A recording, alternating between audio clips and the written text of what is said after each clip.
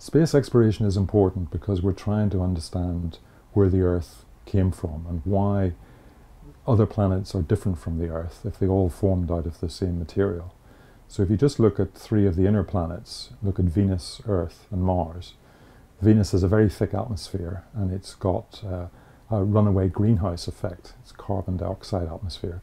Earth is the Goldilocks planet, which is just right. It supports life, of course. And Mars, further out, we know that there was water on the surface of Mars at one stage, but it's vanished. So why did those three planets evolve in very different ways? So we can't do the sort of global experiments on Earth, but we want to understand how the natural changes occur on Earth, and so we look to the other planets to see how they evolved and change in different conditions. And in the process, we learn more about our own planet.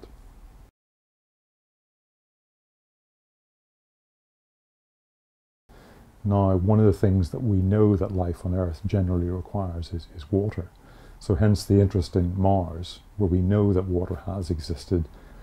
But if you go further out in the solar system, is this moon Enceladus, because there is liquid water underneath the surface, and that's based on our observations with Cassini.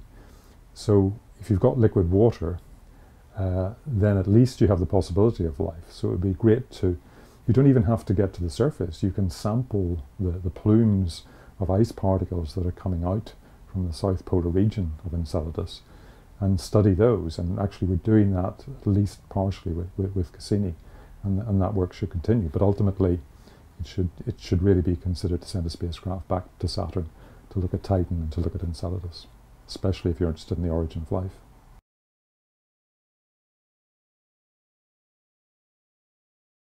We've learned an awful lot about the whole Saturn system with the help of Cassini and the Huygens probe.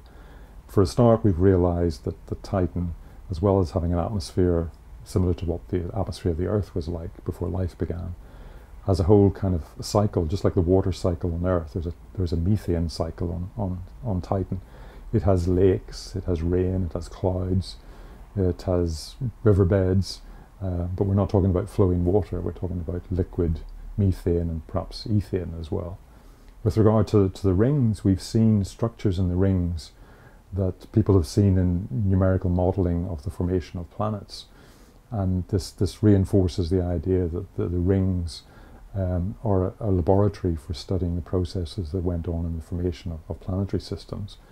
So we're seeing the rings evolving, we're seeing objects impacting the rings, and it's the most incredible opportunity. So unlike the flyby missions where we just had a few weeks to target different objects, see what was going on, this time we're looking at changes. The rings are changing, Titan is changing, we're moving into the spring and summer in the northern hemisphere of Titan. We're getting to see things we've never seen before. It's got a lake district at its north pole. It's the most amazing system. So Saturn has, we knew it was going to be interesting, but we really didn't know it was going to be this interesting. It's an incredible system.